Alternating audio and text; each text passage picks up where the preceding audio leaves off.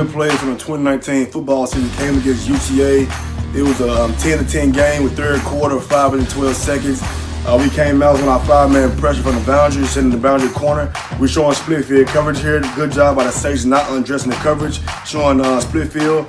Tobin does a good job of holding his water, not tipping the hat too soon.